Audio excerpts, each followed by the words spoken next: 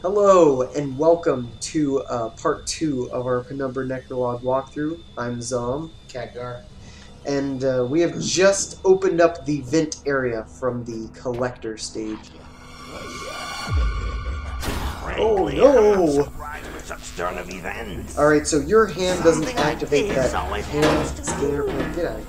So what you want to do is open up this box, grab this hand, slap that on there. We're good. So go to here, to this room, you'll see a computer, click on the computer. Now you can't see the icons because their face is in the way. But what you want to go down here is you want to push W and S to move over to the cryo chambers control.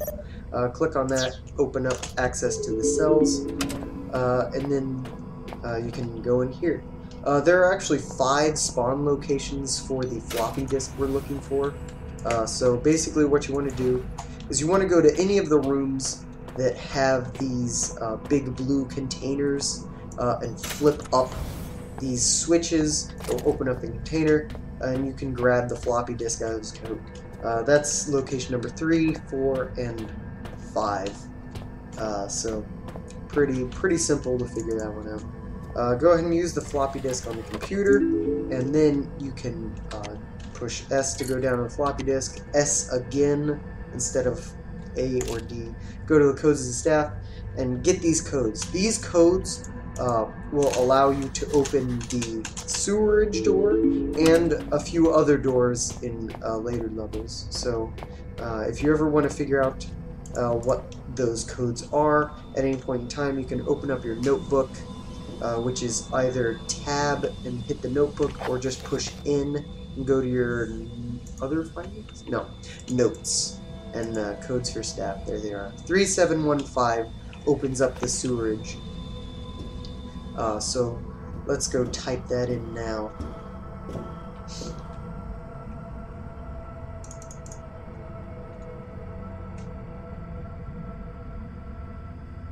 How are you doing, Khadgar? Doing pretty swell. That's good. Alright, 3715. You must have the codes for staff in order to enter that code. If you don't have the codes, it will not work, unfortunately.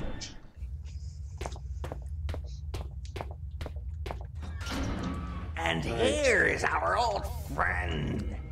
Alright, so take this path in order to get to where you want to go. Most other pathways are dead ends, so Go to the second wheel, don't to the first wheel. The first one is a facade. It will lead you to nothing but shame and sadness. So climb up this ladder and head on into the laboratory. Alright, this laboratory is where a lot of people get stuck. So if you got stuck, you have to use a guide. Don't feel bad. It was not very clear on what to do here.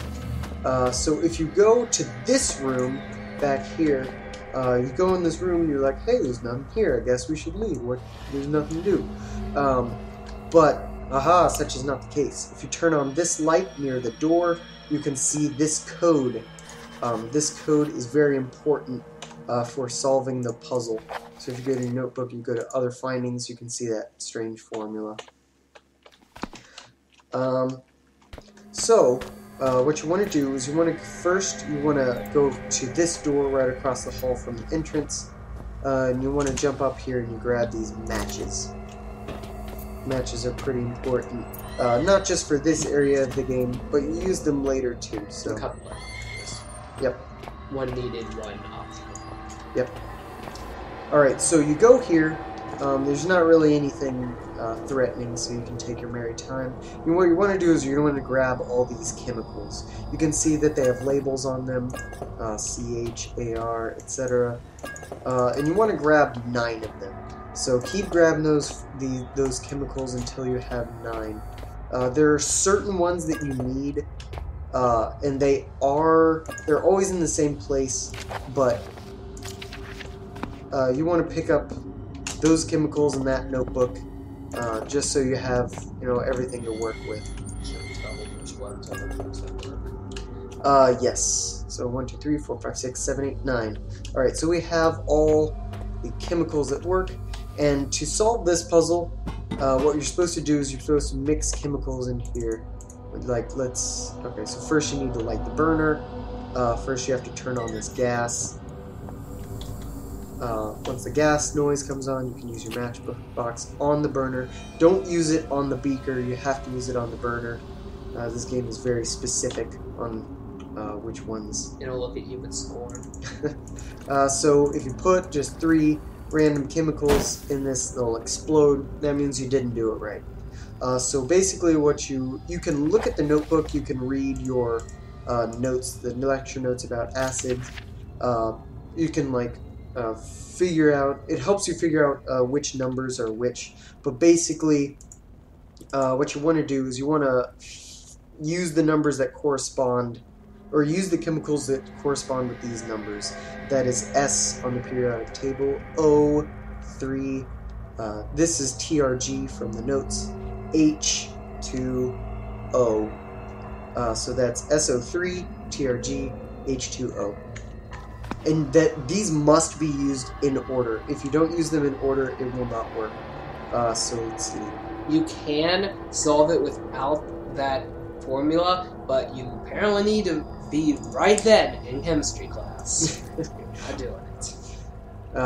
So SO3, TRG, and water. And that will give you a little noise. You can pick up this acid. I'm going to play some spooky music. Not really sure why. There's not really anything threatening that happens. Spoiler alert. What you want to do is you want to go into this room with the lamp and the whatnot, and this locker, which is locked. And you use the acid on the lock, as you did in... you at least did it in Amnesia, which you kids. You must, by the way, once again, you must use the acid on the lock. You cannot use it on the lock, you must use it on the lock, otherwise it will not work. And use this key on this locked door. We'll unlock it, and this will lead you to the exit. If you look down here, there's an arrow pointing here. Push this button, it will move that bookcase. Don't forget to always look in drawers and stuff. There's lots of good lore and batteries and painkillers and whatnot. Help you out. Goodies are fun. And with that, us to the living quarters, and that will conclude part 2 of our video. Thanks for watching, and join us again if you need any more help.